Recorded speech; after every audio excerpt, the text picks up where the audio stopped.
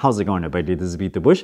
Today I want to introduce you to this Ultima Cosa espresso machine. Does it make a good coffee? I've dialed in the espresso over 5 or 6 tries and I'm pleasantly surprised. It makes just as good a coffee as my machine that costs 3 times as much. This machine is on the low end side, around $350, but it's a lot cheaper than the Breville Barista Express, which usually goes around twice as much, around $700. Now, I've used the Breville Barista Express over a period of 2 months or so, and I was never able to get a coffee as good as that comes out of this one. It takes out a lot of the redundancies in that machine and makes things simpler, because sometimes you just don't need all these knobs and levers when it does one single thing. For example, in the Breville, it has 2 adjustments for the grind size, one on the side and one inside. So it makes the grinding a bit confusing. This Ultima Cosa has 20 grind sizes.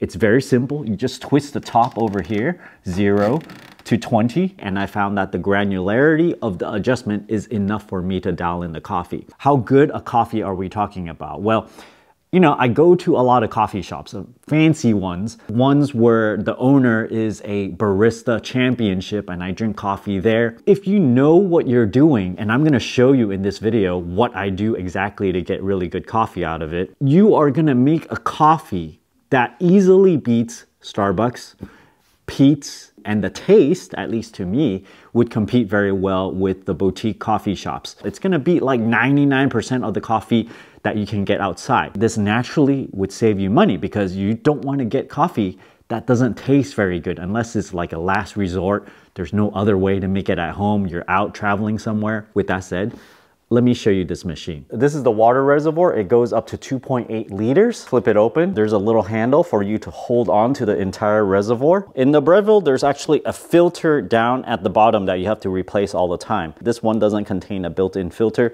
but I am not too irked by that. One less thing to buy. Just make sure you put in filtered water and you just drop it into the back like that. Close it up. This is the hopper that holds all your beans. I recommend to not really fill it all up. Only put in as much beans as you need, plus a little bit more, just so that they stay fresh in an airtight container. If I twist this and remove it, some beans are left in there. I can take it out to show you the grinder. Unlock it, pull it out. Here we can see the burrs. When I touch them, they feel very sharp. And here's the outer ring of the burr grinder.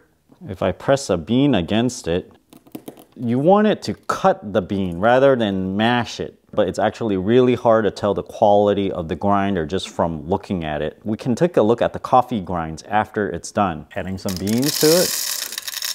The controls are very simple. There's a power button, single shot, double shot grind, single shot, double shot brew, and the espresso pressure gauge. The grind comes out of this port. The portafilter goes in this hole over here. Steam wand is right here. And the right side, you have a knob that gives hot water or steam. The steam wand pivots and you can point it towards this hole to eject excess water. There's 2 holes over here. It corresponds to the downspouts of this portafilter. Any kind of extras would drip in those holes. The drip tray, it comes off like that. There's a little cover thing right here. This is for the internal water to eject into that hole. And there's a little floater thing. It comes up and shows you that it's filled up. In the Barista Express, it's actually a lot more complicated. They have a lot more pieces to do the exact same thing. So reducing part count actually reduces the cost of this machine. They've managed to reduce complexity without reducing the quality of the coffee that comes out of it. Actually, in my opinion, it actually improved the quality. Inside the drip tray, there's also a little accessory storage right here. This contains a single and double shot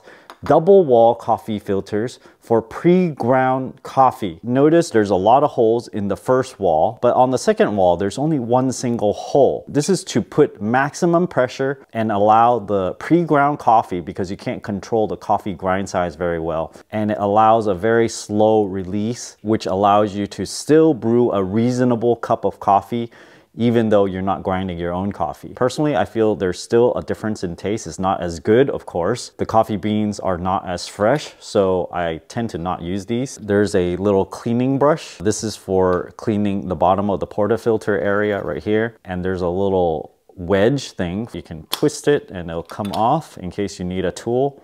But most of the time, I just use whatever spoon that I'm using and just kind of twist it open with that, like that.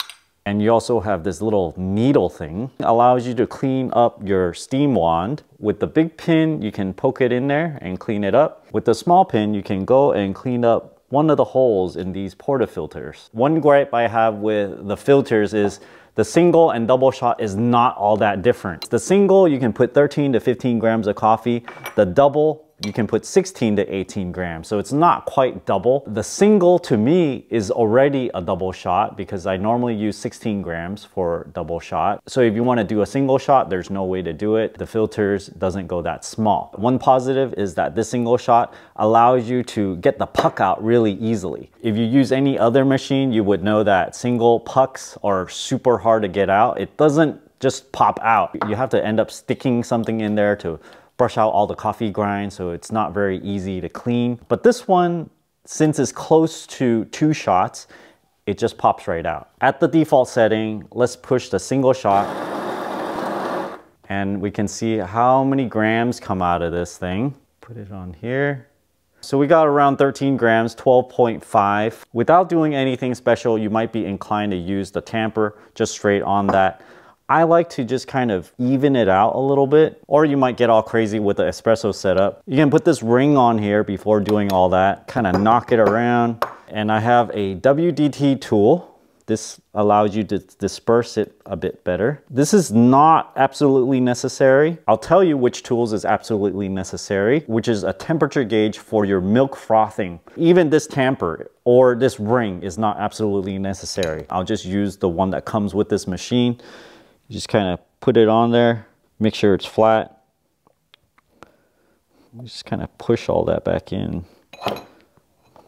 After you push it about 30 pounds, you twist it a little bit and then you lift it. Looks pretty even to me.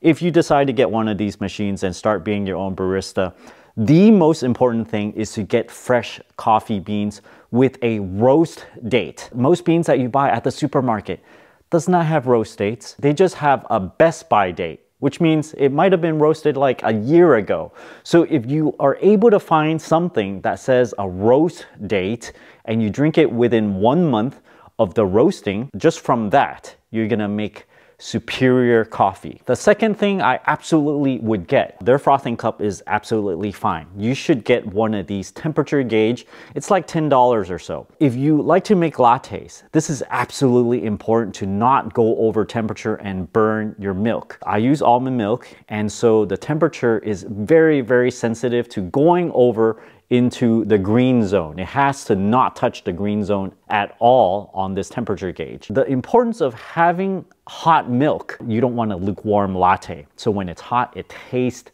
better. The scale, sure, it's nice to be able to calibrate things and figure out how many grams is coming out. But with the standard setting on this, it spews out 13 grams roughly, and I think that is absolutely okay. So you don't absolutely need a scale. It's probably something that you can get later on. This little setup here, I have other tools as well, and I end up using the WDT tool the most with this little funnel thing. And I like this tamper. It's not a calibrated tamper where you push as hard as you want and it clicks and it stops pushing at certain pressure. It's actually a spring-loaded one, so you gotta push it to a certain amount and you know how much pressure you're giving. It doesn't actually prevent you from pushing too hard. All this is not necessary to give you a very, very good cup. All I absolutely needed was the temperature probe over here for the milk. One drawback, and it's not a big deal because you can just use a timer on your phone, is that when you do the brewing, it actually does a measurement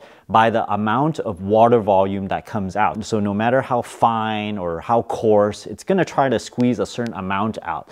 But the proper way to brew espresso is to only brew it for around 25 seconds, no matter if you have less coffee coming out or more coffee coming out. If you have too little coming out, that means you need to make your coffee beans coarser the next time. If you have too much coming out, you have to make it finer. So the amount of time to brew it is non-negotiable in order to make a good cup. Too long, it's going to taste bitter, and too short, it's just not going to brew enough. So over here, I'm going to measure 1 dose. It does a pre-infusion, and now it's going to measure the amount of water coming out for 1 shot, and we see that 58.9 grams divided by 13 grams of coffee, which is a ratio of 4.5. You really want to shoot for a ratio of as little as maybe 1.5. Optimally, I'd say 2, but you can go as high as maybe 3.5 or 4 and it'll still taste okay. But 4.5 is definitely a little bit too much. So what I personally do is right when I push this button, I start the timer and I stop it manually myself after 25 seconds. Let's see how many grams the double shot does.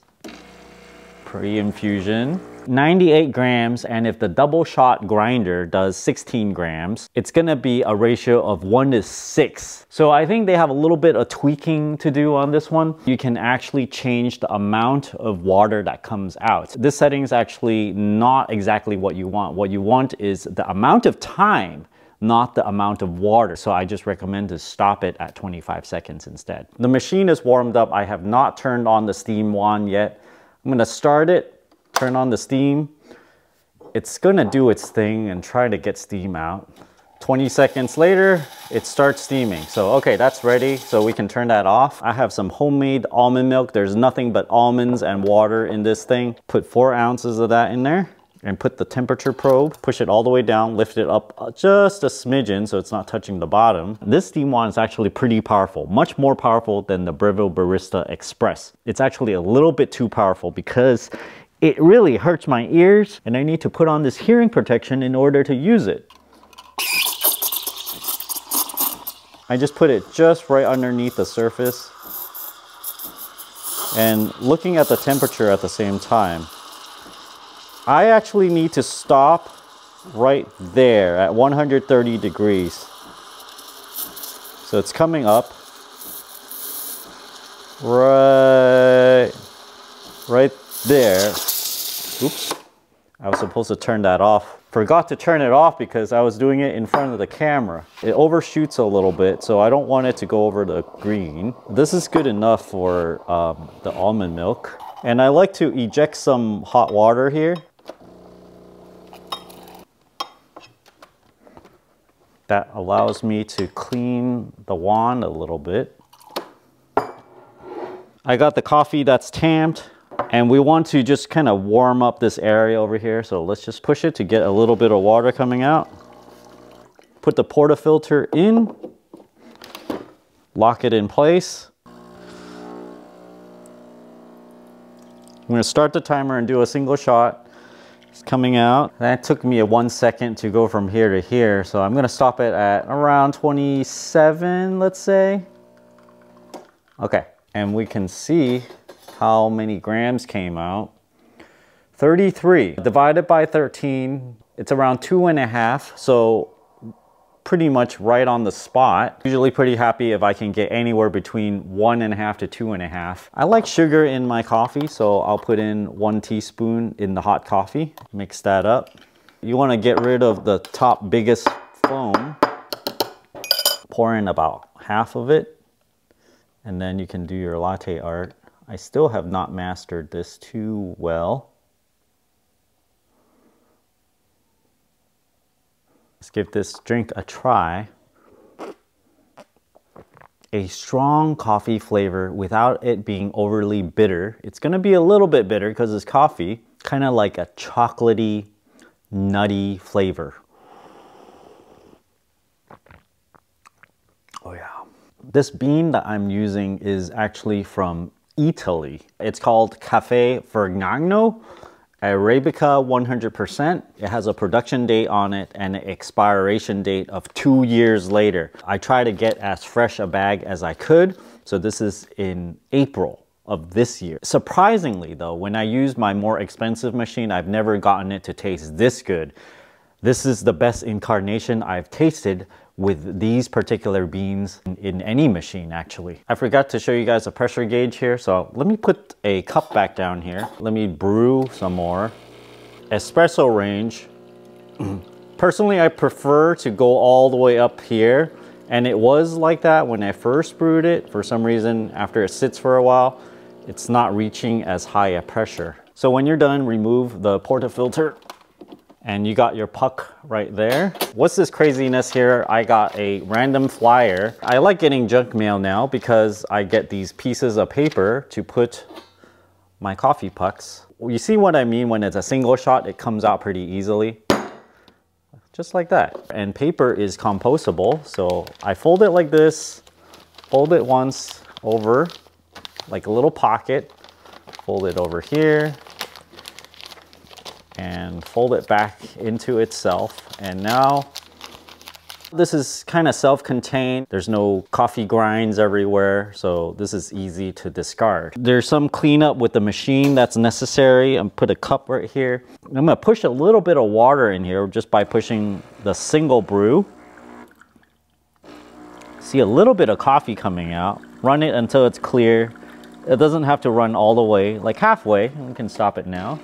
And it's nice and clean. And the drip tray, you can take it out. Normally I just pour this into the sink, but I'm pouring it into a cup this time. And once in a while you want to wash this drip tray as well. We just want to keep things kind of tidy. Wipe the tray down, and it's ready for the next use. You got the dirty portafilter. You gotta open this up every time in order to clean the inside. You see there's a little bit of coffee residue in here. Just kind of rinse it. Thanks for watching this video. If you guys are interested in getting one of these, I highly recommend it. And I don't say this very lightly to all the products that I recommend. It's a very good beginner machine. If you want to do all the fussy stuff like a barista, this is the perfect way to do it. Check out my affiliate link down in the video description below. Thanks for watching this video. Until next time.